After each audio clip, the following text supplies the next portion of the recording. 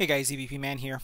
I know we've been giving a lot of love to the Gear S3 Frontier and the Gear Classic, but today I gotta give some love to my new drone. This is the Mavic Pro from DJI. Let's unbox it. Now, as DJI has been producing these drones, they fell behind. This drone was actually supposed to make it here probably about a month ago, and just today it arrived. So a lot of people have been waiting for this, and I was hoping to fly this. I'm in the Midwest where there was no snow, but we're going to see it working in a snow environment. Now, some of you may be asking yourselves, why should I consider a drone? Well, after we do the unboxing and see what's in the box, we're going to go ahead and look and see and talk about who would benefit from a drone and why would you consider one. So let's do the unboxing. Now, before doing the unboxing, I thought I'd talk about some of the specs and just really quickly so that you can see the overall I would say footprint of this drone is so small.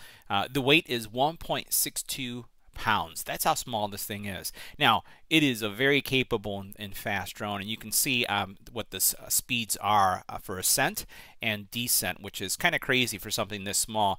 The max speed is 40 miles per hour. Amazing for something, again, of this size. And then also the max service is of 1,000 or 16,404 feet, 5 miles. Incredible. Now, the thing that I always look for, and one of the reasons why I got this drone, was really, how long can you fly on one battery on one charge? Because some drones, especially some of the smaller ones, the least expensive ones, have a very short flight time. Max flight time of 27 minutes.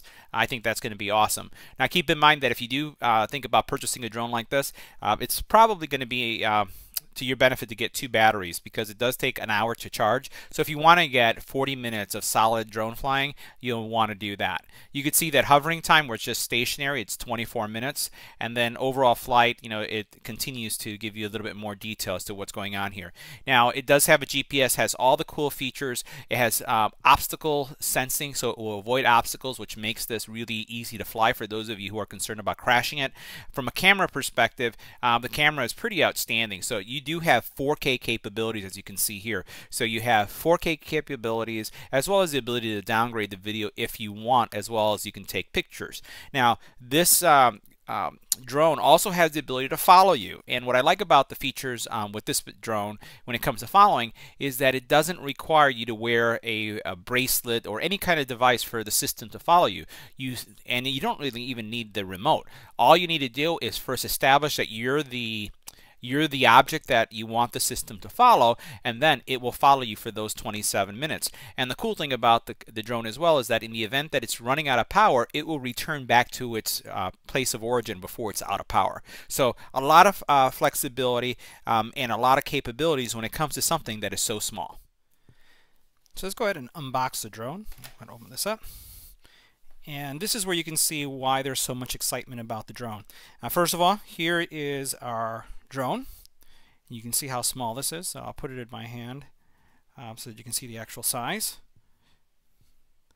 It has, here are all the propellers, everything is connected. We'll put that to the side. You have nothing here. It looks like a USB cable, micro USB cable. Again, some cables here. Here's another micro USB cable, a power adapter or power cord.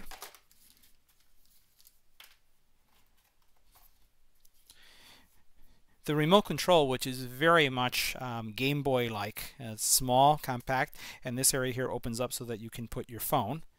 You can see that.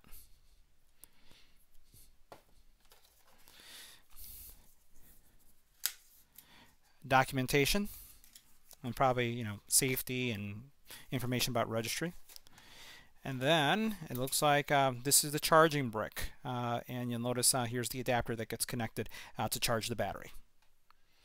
Now, one other cubby hole that there is some more accessories hidden is this area right here.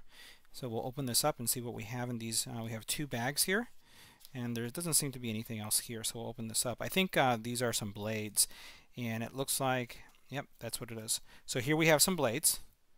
So we have blades for each one of the arms that go there, and we'll see. This may be an extra pair of blades. Let's see. And yes, it is. So it looks like we have another pair of blades. Now, when you receive your drone, it's going to have two blades that are currently connected and positioned well, and then what you have is two additional that need to be installed. And you'll notice here on the drone itself that it has kind of this locking mechanism. What you'll do is, and you'll notice right here that it kind of locks in. So what you do is you'll put it in and then you twist it in a direction to lock. So you notice here it goes in and then you twist it this way to lock in place. So here I have the blade on top. I'm going to push in and then I'm just going to twist. There it is. Now it's locked into place. That's it. So now the cool thing about this drone is just how it opens up and from a collapsible position. So what we're going to do first, we're going to start with these legs first. So you can open up each side just like this. Right? And then we're going to take the ones that are on the bottom here and we're going to bring them up and we're going to do the same thing.